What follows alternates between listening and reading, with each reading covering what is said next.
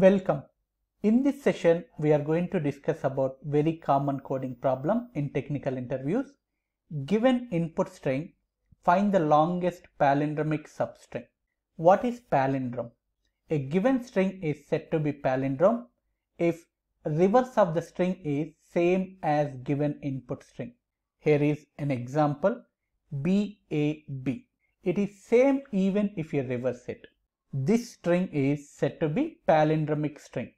Now the given problem is we need to find out the longest palindromic substring in the given input string. Here is an example input string BABAD. So BAB is the longest palindromic substring. Even ABA also longest palindromic substring. It is valid answer. In the example 2, this is the input string CBBD and BB is the palindrome here. We need to find a logic to identify longest palindromic substring in the given input string. What is our approach here? I am going to talk about expand around center approach in this session. Rather directly getting into the approach, first we will split our discussion into two parts. In the first part, we will understand the logic for identifying palindromic string. In the second part, we will find a logic to identify longest palindromic substring. Let's start with the first task, how to find palindromic string. There are various approaches, but I am going to explain the approach which is required to identify palindromic substring. Here is an example input string, madam. One way to identify is it palindrome or not, just reverse the string and compare. Another way is start comparing character by character from both edges. I mean, character at index 0 will be compared with character at index 4. If both characters are matching, then we will compare character at index 1 with character at index 3 and so on. If all characters are matching, then it is said to be palindrome. There is another approach. Take two pointers called left and right. Find the mid position of the given input string. Index 2 is the mid position. Now make both left and right pointers position at the midpoint. So this is L, this is R. Now compare characters at both left and right pointers. Since both pointers are pointing at same index, it is same character. In the next iteration, move pointers one step in their respective direction. Left pointer will be at index 1, right pointer will be at index 3. Now compare both characters. If they are same, we will move to next iteration and continue the same process until we reach edge of the string or until we see mismatch of characters. In this process, if we don't find any mismatches, then this string is said to be palindrome. Notice here, this input string has odd number of characters. The length is odd. So it is easy to identify mid position. Index 2 is mid position here. What about if input string with even number of characters? The length is even number. How can we find mid position? The approach is slightly different in this case. Here is an example string with even number of characters. In this case, the midpoint is between index 3 and index 4. So we will place left pointer at index 3, right pointer at index 4. Now compare both characters. If they are equal, then we'll move to next iteration. In the next iteration, each pointer will move one step in their respective directions. Left will be pointing to index 2, right will be pointing to index 5. Now let's compare both characters. If they are same, we will continue the same process until we reach edges or until we face any mismatch of characters. If there are no mismatches found, then this string is said to be palindrome. So this is the approach as a step 1 to identify palindrome in our overall approach. Now let's discuss step 2. In step 2, we need to identify longest palindromic substring. Here is an input string bananas. In this, the longest substring is A. We need to find this. So what is our approach? As we discussed, it will be two-step process. In the first step, we will iterate over the input string and search for palindrome. Let me explain. In the first iteration, we will be at index 0, character B. We will be having a function called find palindrome, which will take input string and left and right pointers. This function will do multiple iterations to identify palindromic substring boundaries if exists. What I mean here, inside this function, initially both pointers, left and right, will be pointing to index 0. Since both are at same position, the character will match. When we compare character at left and right, the character will match.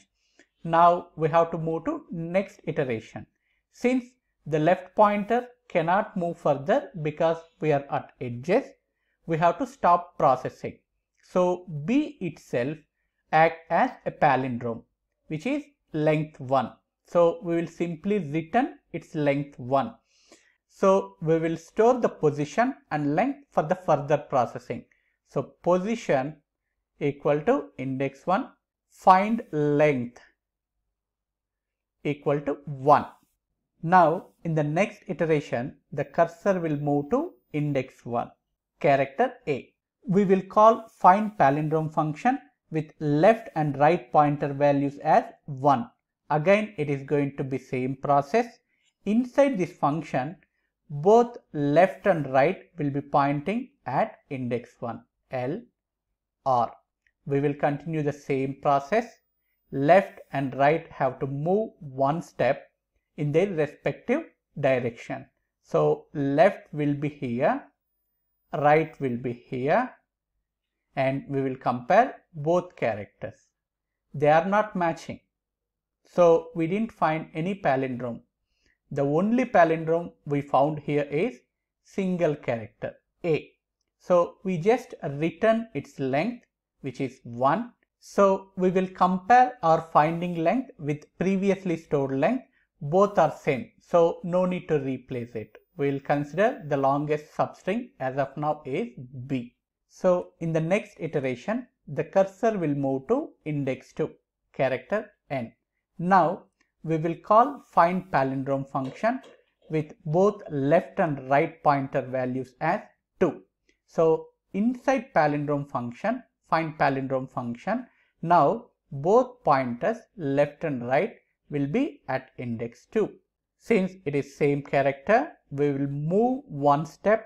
Left pointer will be here, right pointer will be here. Both characters are matching. Again, we will do next iteration. So L will be here, R will be here. Both are not matching. But we found one palindrome string here, which is with 3 character length. So return length as 3. So 3 is greater than 1. Update this. The position is index 2. So if we continue this process, same process for each character here in every iteration, then at index 3, here we are going to get the longest palindromic substring A, N, A, N, A. So this is our approach to find the longest palindromic substring. I have to update one more point here. The resulting palindrome can be even number in length or odd number in length. The discussed approach only works for palindrome with odd number length. In order to support even number palindrome length, we will do palindrome scan twice in each iteration. That means we are going to call find palindrome function twice. In the first call, the left and right values will be same as index number. But in the second call, the left will be same as index, the right pointer value will be index plus 1. So this will address even length palindrome substring. Now we will write code for this logic. First we will write a helper method to scan palindrome substring. Private int expand around center, which takes input string, input, left pointer and right pointer. We will use while loop. Make sure that we are within the boundaries and both characters at left and right pointers are matching. Left greater than or equal to 0 and right less than input.length and input.char at left double equal to input.char at right. If the condition is true, then move one step in their respective directions. That means left we should decrement one step, right we should increment one step. Finally return the length. Return right minus left minus 1. Now create a function called longest palindrome. Public string longest palindrome, which takes input string. Validate input. If input double equal to null or input dot length less than 1, then return empty string. If input size is just 1, then return the string itself. If input dot length double equal to 1, then return input. Declare fields to capture palindrome details in each iteration. Int start equal to 0, int substring length equal to 0. Now iterate over the input string character by character. We will use for loop. For int I equal to 0, I less than input dot length I plus plus. Make a call to expand around center function. Assume that the palindrome length will be odd. Input comma I. In this case, the pointers left and right values are same. We will store the result int length 1 equal to. Again make a call to expand around center function. This time assume that the palindrome length will be even. I'll copy this, paste it here. The resulting length will be 2 and the right index will be I plus 1. Now compare both resulted lengths and consider only the max one. So here int length equal to math dot max length 1 comma length 2. Now consider this result only if the current palindrome is bigger than previous one.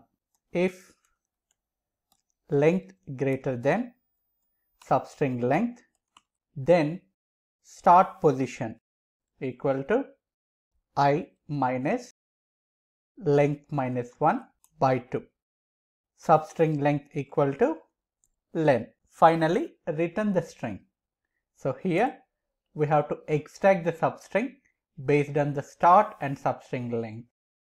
Return input dot substring start comma start plus substring length. So we are done with the code. I have already added main method to save some time. I'll just uncomment this.